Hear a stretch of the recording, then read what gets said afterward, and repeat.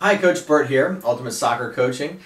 In this video, we're going to talk a little bit about setting up your wall. And this is something that's very important to start teaching young players, but we want to keep it simple.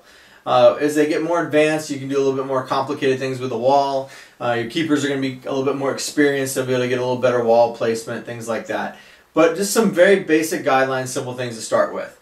Typically in a four-man wall, we're going to get our midfielders involved in the wall. We want our defenders to be free. We want the defenders to be marking men up.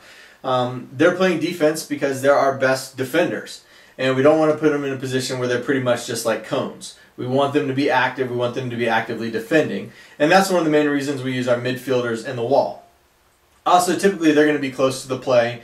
And by forcing the midfielders to come back and get into the wall, we make sure that we have plenty of players on defense back and behind. So typically in a four-man wall, we like to take our outside midfielder, our two center mids,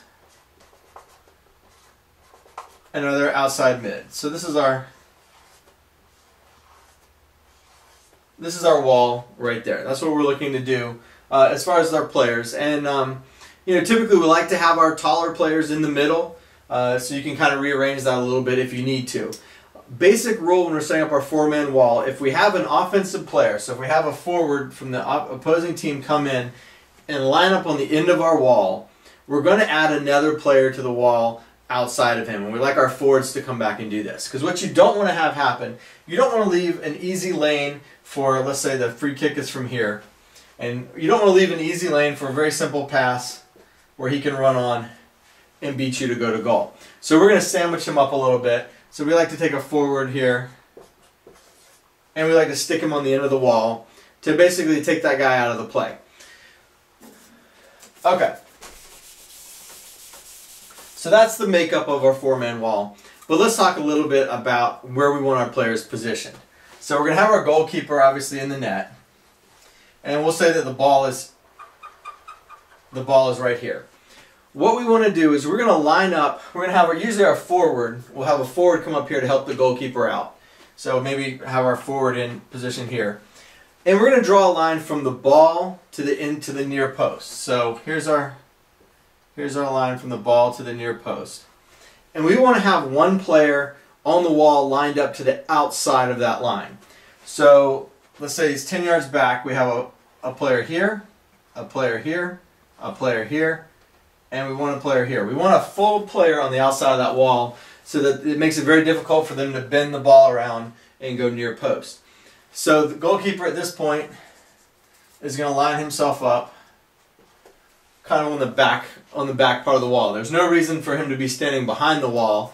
In fact, if you're ever taking a free kick and you see the goalkeeper standing behind the wall, don't wait for the whistle. Hopefully you have the opportunity to take your kick quickly, and just go back post, stick it in the net. Now if the referee's told you to wait for the whistle, obviously you're going to have to hang out a little bit. Hopefully the goalkeeper's still asleep and doesn't move to cover that area. But in proper setup, the wall's going to take care of the front half of the goal, goalkeeper's going to take care of the back half of the wall.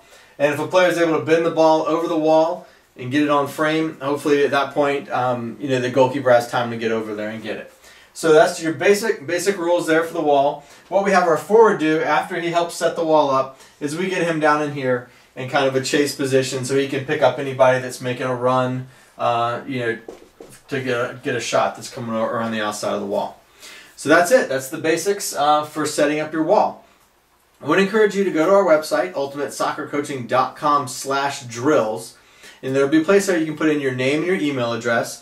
And we'd like to get you subscribed to our free email newsletter. We're going to send out every week new drills, new activities, new coaching tips, new videos, great information, absolutely free of charge. So first name and email address on ultimatesoccercoaching.com/drills, and look forward to seeing you in the newsletter. Thanks.